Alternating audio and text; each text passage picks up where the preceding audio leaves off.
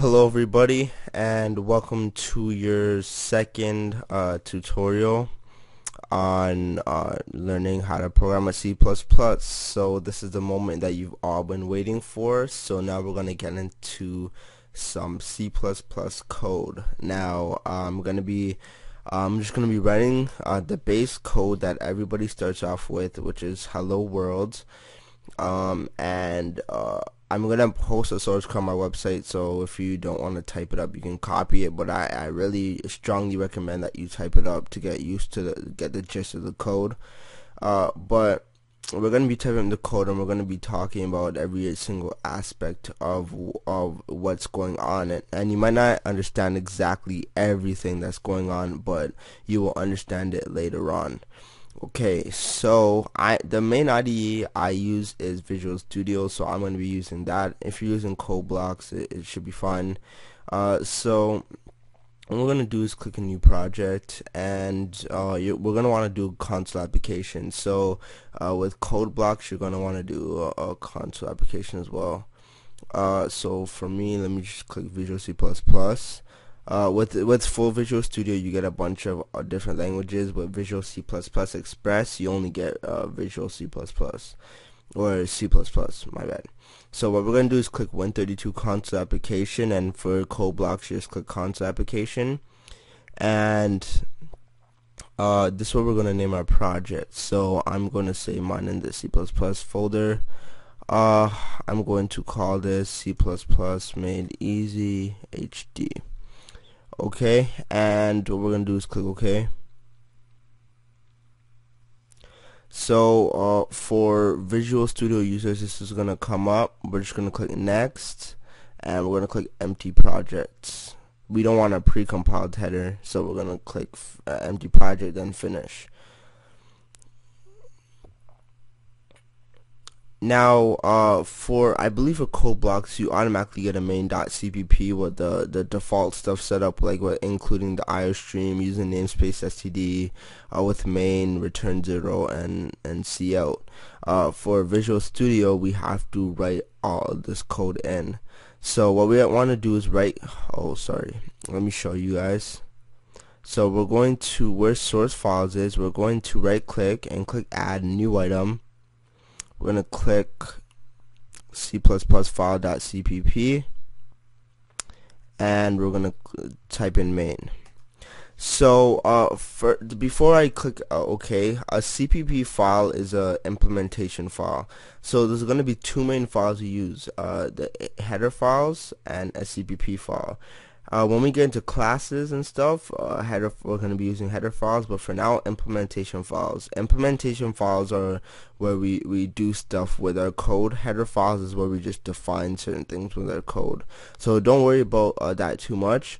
But the reason why we name it main is because we're going to be creating a main function, and every single thing that runs in your program, it runs through the main function. So we call it main.cpp to let us know that that is the main file.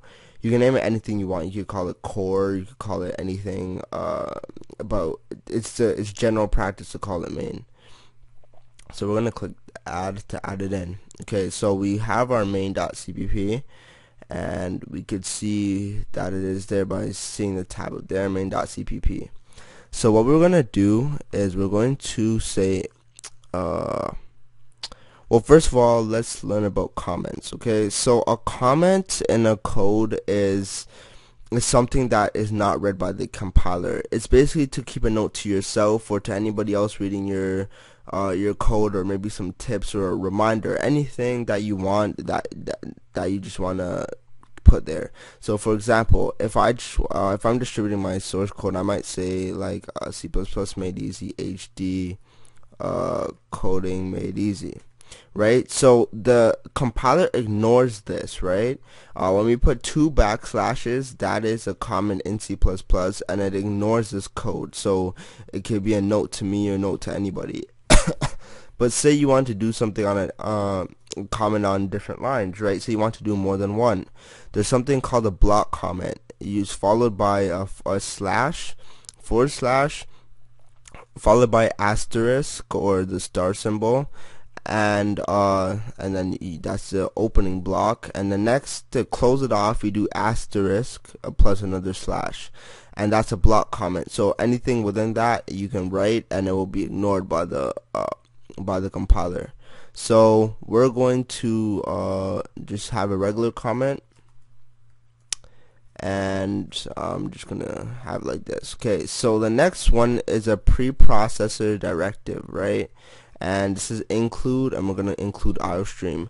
So the difference between C++ and other maybe lesser programming languages, like if you've used like Turing or something, program like Turing has everything available to you out of the box, right? They have all the different codes, the things like that.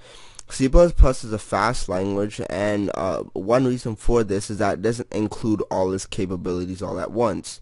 What we do is that we include the certain capabilities or the certain functions or the certain commands that we want to use when we need them. So if we don't always need every single command. We only include them when we need them. So we're including the IOStream, which is I believe it's called for the input output stream. Yeah. And streams have a lot of things in common. So once you get into file streams and string streams and all that stuff, you'll see the stuff that they have in common. But for now, this preprocessor directive basically gives us the access to use the main things to read and write from the console window, right? So next thing, what we're going to do is we're going to say using namespace Std. Okay, and for those immature people, STD, ha ha ha, funny. Anyways, so the namespace, what a namespace is it's an advanced topic, right? So we're not going to get into it anytime soon, but a namespace is basically something that blocks and some code together, right? So there's different namespaces that are identified by certain things, right? So this namespace is called STD. I believe it's for standard, for like the standard library.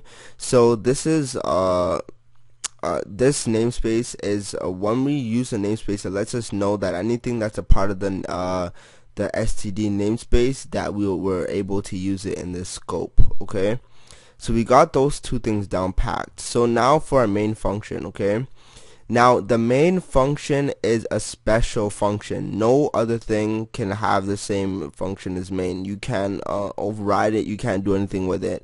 Everything runs through this function, and we're not going to learn functions until probably the 15th tutorial or whatever, or in the teens.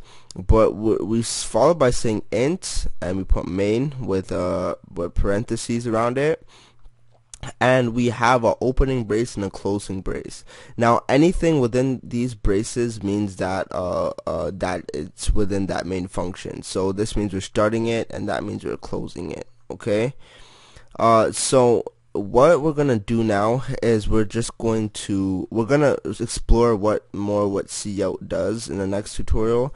But what we're gonna do is we're gonna put cout, and we're gonna have hello world, and then we're going to add a semicolon. So with C++, cout is a command that we unlocked by including the IOStream, and this means console output, meaning that we're going to output something to the console.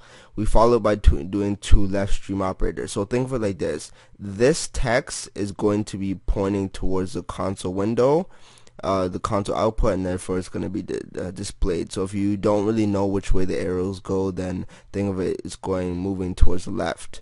Okay, so we ended off by doing a semicolon or semicolon for Americans out there.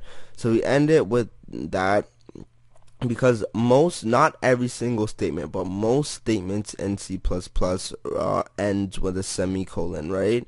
So it just lets us know that this command has ended, right? So that's how it is. So what it's gonna do is gonna say hello world, our command has ended, and therefore we can issue a new command. So last but not least, we're going to have return 0. Because the function is of an integer type, we need to return something, and don't worry about that. We'll learn about functions and return types later on when we learn about functions. but we're gonna put return 0, and notice that we have a semicolon behind there, right? The reason why we have a semicolon is just to separate the different commands, right? Because say for instance we wanted to put them on the same line. This lets us know that this ends the C out whatever, and we're ready to take in a new command. So therefore it knows that return 0 is a new command. If we were to get rid of the semicolon, then we would run into an error, because it's saying that this command is a part of this command, but that it can't work that way. So we add a semicolon to let us know that that command has ended. So that is it for this tutorial. I know this one was kind of long, but in the next tutorial we'll break down everything into sections. So the next tutorial we're going to be talking about the console output. And if you want to run this program, if you're using code blocks, add in sin.get. You can add in the Visual Studio as well. If you're using Visual C++, you can do Control F5 without sin.get, and it'll run properly. But if you're using code blocks, put sin.get, or I'll just open and close quickly. So if we run this, let's just see what we get. So we get hello world. So there, everybody, your first C++ program. So I hope you guys enjoyed this. Thanks for watching, and bye.